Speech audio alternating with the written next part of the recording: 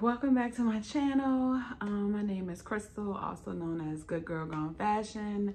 I am doing this video today about why I'm selling my Chanel bag. So I thought this would be kind of interesting. But yes, if you like the video, give it a thumbs up. Subscribe to my channel because I am getting more consistent. And also follow me on Instagram at Good Girl Gone Fashion, just how it sounds. So stick around. All right, so for those of you who are gonna ask, my sweatshirt is by Stilettos and Standards. I will link them below in the description box. And it just says Black women deserve luxury on it, which we do.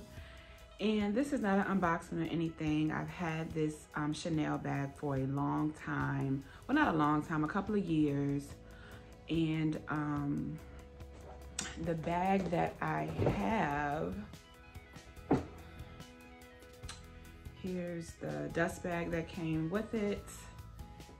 And I have the Chanel boy bag. God, it's gorgeous. So the reason more so why I would like to sell this bag is because I honestly don't think I'm getting my cost per wear, and I'm trying to be more, what's the word that I want to say? I want to be able to wear my pieces, and I don't feel like I wear this enough. And for the amount of money that I paid for it, it should be worn. Like, I should be getting my cost per wear. So I only feel like I wear this bag if, like, I'm going to a wedding, if I'm going out with LA, or maybe like a very special occasion, maybe even a birthday. But even on my birthday, I don't feel like I reach for this bag enough. So this is the medium size. It also comes in a smaller size and a jumbo. But this size honestly made more sense to me. And when I originally purchased this bag, I kind of went back and forth between the jumbo, well, not the jumbo, sorry, the classic flap and the boy bag.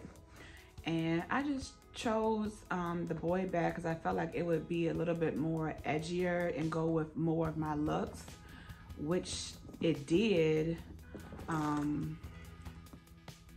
But I just didn't reach for it as much. And it's pretty spacious in the inside. Sorry, I try to keep it stuffed. It is pretty scratched up, but the company that I'm selling it to, which is Fashion File, I sent them very good pictures, so they're aware of how this bag is going to come to them. So this is the inside of the bag. And yeah, it has just the one pocket here in the inside. And as much as I love it, I love that the hardware is matte. I'm kind of, I do want another Chanel, but I want something more. So not that I can wear every day, but something that I can definitely just kind of grab and go and not have to worry about like babying it so much. Even though this is black, like, I'm still very like cautious when I wear it. Like, I always want it close to me. I don't want to sit it down on anything. And I feel like I can always find another one of these, or the classic Chanel flap. So that's why it's not gonna hurt me to let it go. So, and also with this bag, I I can only wear it like this on my shoulder. I could wear it crossbody, or I could wear it like this. Like I want to be able to maybe have something. Recently I've been into top handles, and with the Chanel 19 that has a top handle. I think the Chanel Coco that has a top handle, and then the one I'm looking at, which I will do a video on if I get that bag, that has a top handle as well.